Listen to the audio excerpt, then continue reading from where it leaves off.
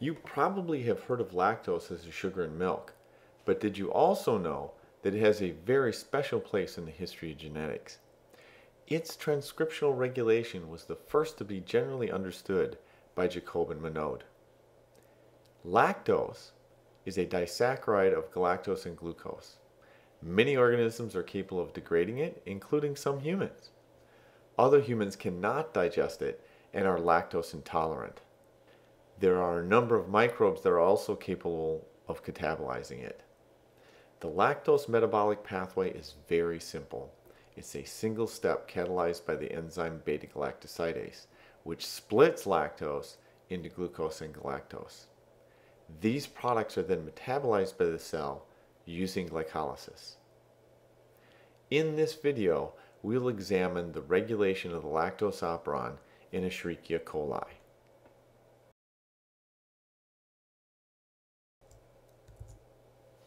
An operon is a collection of genes that perform some function for the cell that can be transcribed together, but are always under the same regulatory circuit. The lactose catabolism genes form an operon, and, understandably enough, it's called the Lac operon.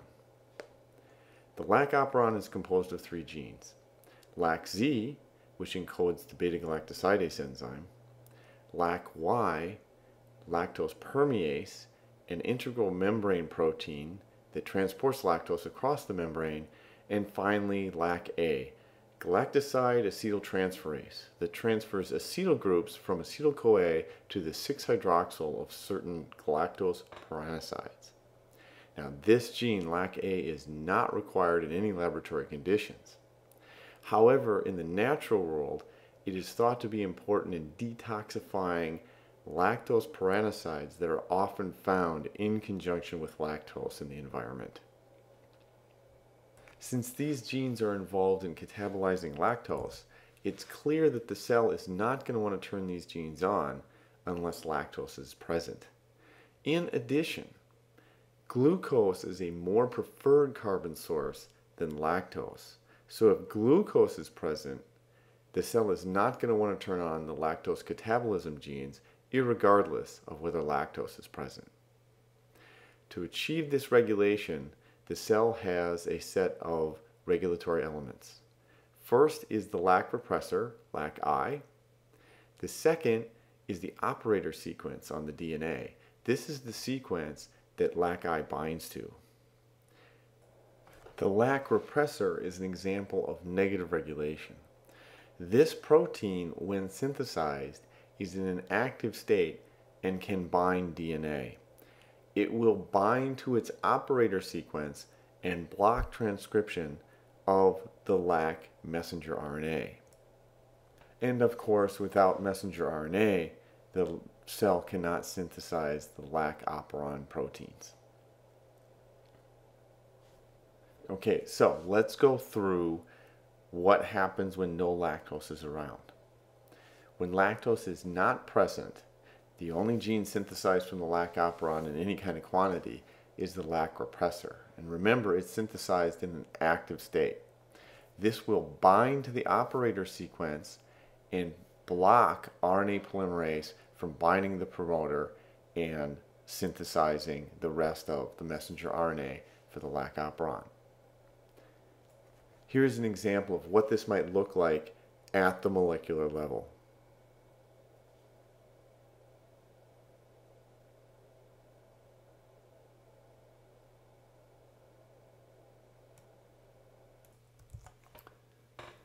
When lactose is present, the repressor is still synthesized in an active state, and it may even bind to the operator.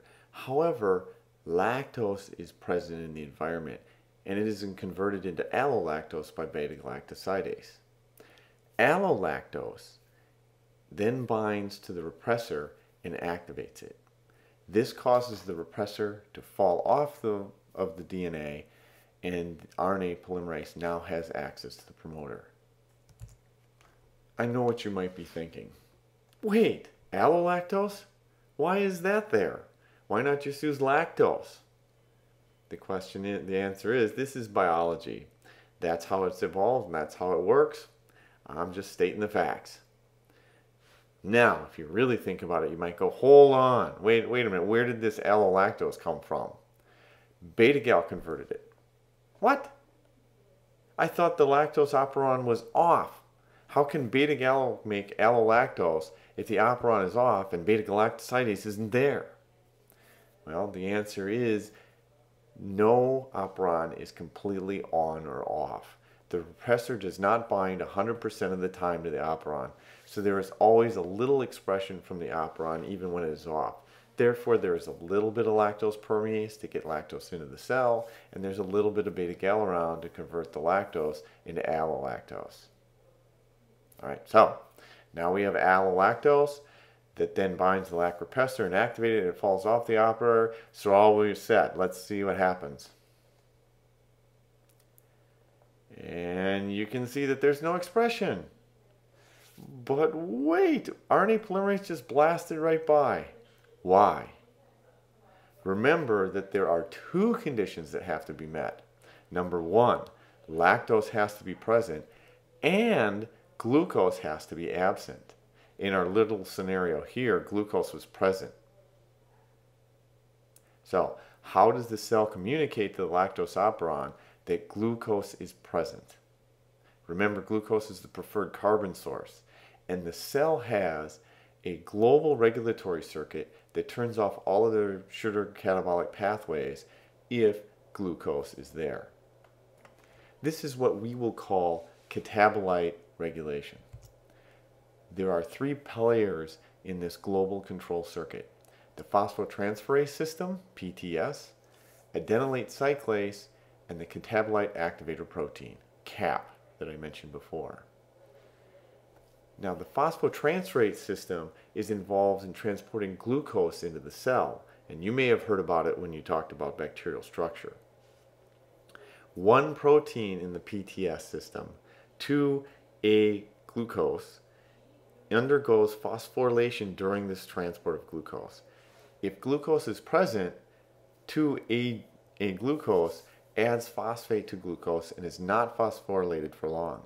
However, if glucose is at a low concentration or not present, then this 2A glucose molecule remains phosphorylated. In this phosphorylated state, it binds to the second part of this regulatory pathway, adenylate cyclase, activating it. When activated, adenylate cyclase catalyzes the conversion of ATP to cyclic AMP. This synthesis of cyclic AMP is then a signal molecule that indicates that glucose is not present in the cell. All right, the third protein in the game, CAP, binds cyclic AMP. When it does, it activates and can then bind DNA. And you guessed it, it binds to a site near the lac promoter. Now, CAP is not a repressor like the lac repressor. It is the opposite. It is an activator protein. When it binds the DNA, it will recruit RNA polymerase and capture it and help it find the lac promoter. When it does, then RNA polymerase can grab onto it and transcription begins. Okay, let's summarize all of this with a molecular movie.